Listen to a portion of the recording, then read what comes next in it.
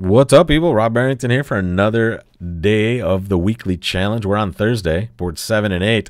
We're playing an Imp's Best Hand tournament, and we have a nice 14 count here. I would usually tend to upgrade this to a 1-no trumpet in a robot tournament. I don't mind doing that with these kind of 14s that are, not totally balanced, but I don't like this king, queen, tight of spades. So, in fact, I'm going to open a diamond. Maybe I get to find a low-level heart fit, or in this situation, maybe I just get to bid 1-no trump.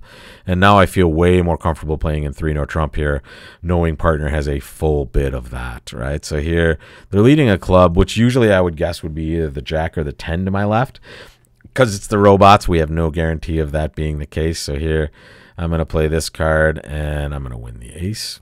To test this, we could play the 9 of clubs right now. I'm actually going to unblock spades first.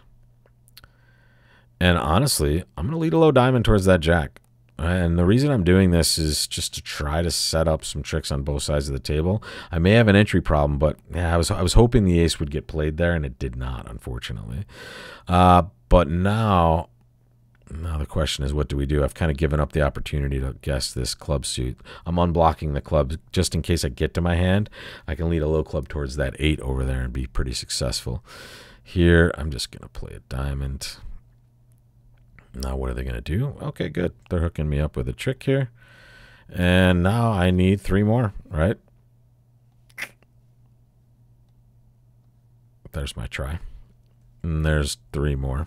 All right. I was okay with this one because now if I lost that, by the way, when I played the 8, if it loses to the jack, my opponent has bad choices, right? I know they don't have any diamonds left, so they either lead a spade, or they could have a diamond left, excuse me, but they either have to lead a spade into my finesse or a heart into my king. And at this pace here, now that I've won the queen, I'm going to play the ace of spades, and now that spade pitch is even worse, right? As now I get to play that 10 of spades, and now I'll hook them up with a trick here in hearts. 2 tricks, really. Did they have the diamond over there? Yeah, there it was. So they had that beer card at the end. Hey, everyone knows East of beer here.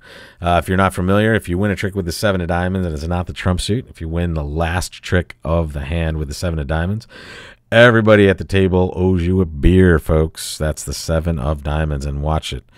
At this point, once those honors are split, and in a realistic sense, I would be very confident that club finesse would win, meaning once I see this first trick, I know West led 4th best, normal West, not robot West. So they must have an honor. So here I can kind of create the opportunity for this later once I clear out spades. And this is a weird hand where I should have kind of taken a little more time and discussed more of this.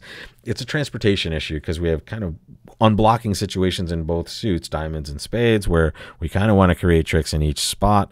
And we're unable to do so, when we don't have all the entries to each side. So here's my play here as I unblock the 9. Now I know if I am allowed back to my hand, I can take 2 club tricks, because now when I play the 9 out of my hand, if I kept it there and it won, I'm stuck over here. I can't get back to that side. So what I'm creating is, if that finesse is going to win, which I think it might, when I play the 3, the 8 will hold over there. And there we get to have our trick. And watch this. Once I win this card, folks, at this point when I play a club, I'm pretty confident that the worst East could do, I mean, it could be bad if they do have the diamond, but if they don't have the diamond, they're just end played. If they don't have the diamond, they have the club. Now they either have to give me the king of hearts or the spade position.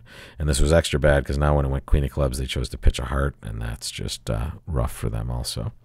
Right? Because now, excuse me, it pitched a spade, which gives us that extra spade. But again, we could just end play them again on this end. So it's pretty weird. We'll take plus 630. That's all I want to say. And we'll go to board 8. And we're in we're in 4th chair, and it's the rule of 15, folks. It's funny, I referenced this earlier in the session. When we're in 4th chair, and here we know the whole hand, by the way, everyone has 10 points because we're in a best hand tournament. So no one can have a better hand than us. In fact, no one can have anything more than 10 points because we have exactly 10. The rule is we take our high card points and we add the total number of spades to that number. If it comes to 15 or more, we should open. And this is another hand where I'm more confident that I'm going to buy this contract in 1 spade or somewhere low, that I'm going to open a spade. When I open a minor, the opponents have more chances to get in, as we saw earlier. But we played 3 diamonds on the one hand where we opened light. Here we're going to do it again and hope we are batting 1,000 this session. 1 spade, I'm going to pass anything they bid. except 2 clubs. I love this one, folks. I get to play a nice 2 spades with 10 opposite 10, and we'll hope we survive. They give us a nice free finesse on the opening lead. Thank you. But we're still in 2.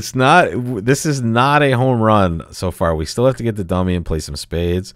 We have 3 club losers. We just want to avoid losing too many spade tricks. Don't get off to a club. There we go. There we go. We want this. Okay. Now we get to pitch a club on a heart, and then we'll play that 10 of spades over there. I'm speaking lowly because I don't want to be rough. No. All right. Hopefully we traded and diamonds aren't breaking badly for us. I'm doing a lot of hoping in this session. Yuck. Yuck is okay. Come on. Going minus is very, very bad for us, folks. And it's very bad for us because, guess what? The opponents at the other table are always going to go 0 on this hand. They're going to go plus or minus 0. So here we lost 100. So we lost 4 imps, I think that is. All right. Luckily, we gained on the other one around the same. We gained 110, and let me just take you to the scoring table over here. Let me remind you, this is the hand we opened relatively light last time, right? That we know the robot's not going to open. Plus 110. We swung the same direction this way. By opening a spade, we found our way to 2 spades, and unfortunately, it's just a rough contract. Once we pitch, we didn't get a successful pitch, unfortunately. Right, so we wanted just either the diamonds to be breaking evenly or the hearts to be breaking less than crazy. Right, with Righty having 5 hearts, when they don't cash their clubs, I thought we were kind of ahead of the game. But once they rough that heart, it's a trade-off of tricks. As soon as I pitch a club, it just becomes a loser on loser play. Watch what happens. Here it is. All right, so Jack of Hearts, Ace of Hearts. I'm hoping I'm just pitching a loser, but when they rough it, now it's a loser on a loser play. Yuck. As it turns out, take a look, folks. Watch, goes Ace of Clubs and then Diamond. At this point, here's what we call a Trump promotion, folks. If we play the King of Spades, they'll pitch and the Queen will always be a trick. If we try to rough lower, they will, of course, win the Queen of Spades and cash that trick, and now we're just dead in the water also. So that's it for that session. So I know we're losing on that one, and board 7, we should have something reasonable on it. I think we're going to be... I can't tell. We'll find out. Let's join me tomorrow and we'll find out together. But I'll see you then, folks, and take a look at this next hand. It's pretty nice. I wonder what we're going to do. I'll see you tomorrow and find out.